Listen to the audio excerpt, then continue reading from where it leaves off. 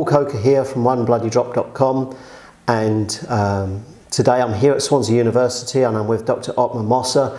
Dr. Moser is a researcher in diabetes and sports in particular. He has type 1 diabetes himself and he's something of a sports star. Today we're going to be talking about some groundbreaking research that Dr. Moser has been doing about the use of a particular type of insulin called Degludec.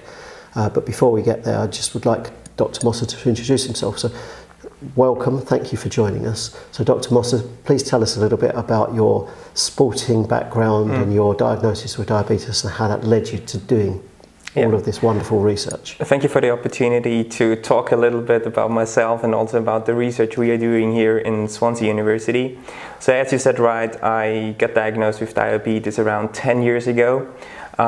Before this time I did triathlon, had a very nice life, was traveling around the world, did a whole lot of competitions, and then I got diagnosed with type 1 diabetes, which completely changed everything for me at that situation. I think the funny part was that I was already working as a student in the field of type 1 diabetes, and afterwards, it was clear for me after finishing my BSc and MSc in sports science and physiology that I want to stay in the field, that I want to do research, that I want to improve the quality of life in people with type 1 diabetes. So I had the opportunity to do a doctorate degree in medical sciences, and out of that and my background, I had the opportunity to perform research as a combination of doing physical exercise, performing sports, and testing new insulins, new technologies around exercise.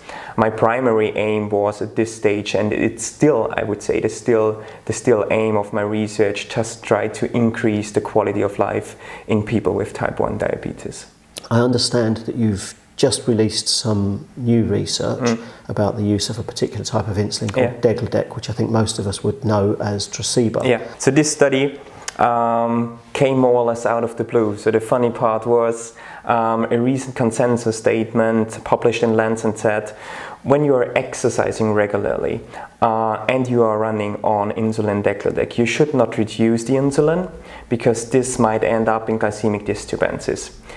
I was reading this review with interest and I was wondering, where does this opinion assumption come from? So there were no data in the background existing on that.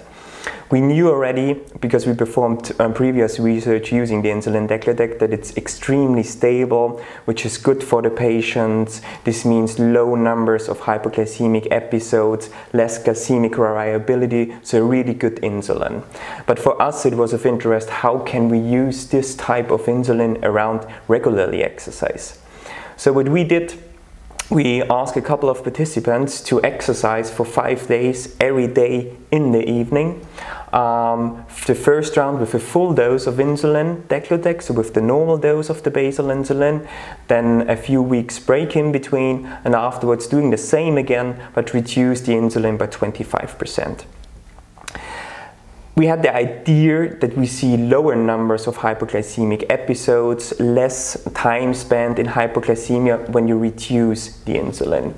Interestingly, what we found out in this crossover design was that the time spent in euglycemia, so this means for blood glucose levels between around 4 and 10 millimole per liters, went up when you reduce the insulin.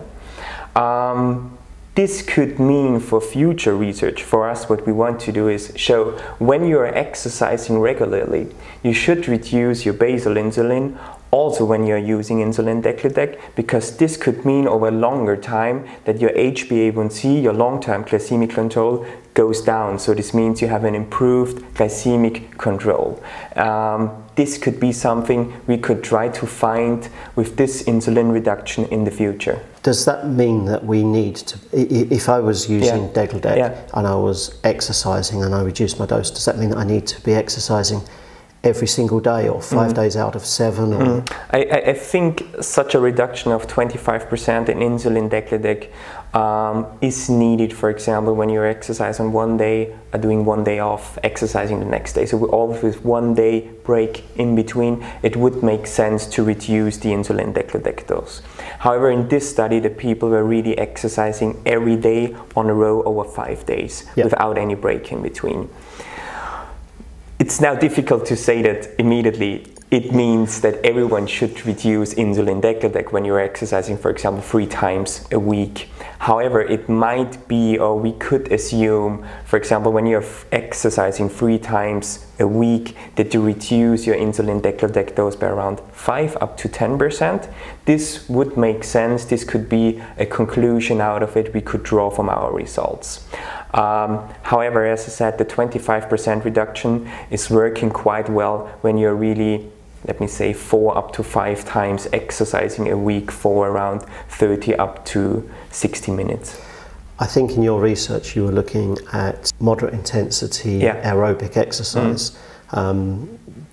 Do we have any clues as to what might happen if people were doing high intensity anaerobic exercise? Would we expect to see similar or don't we know yet?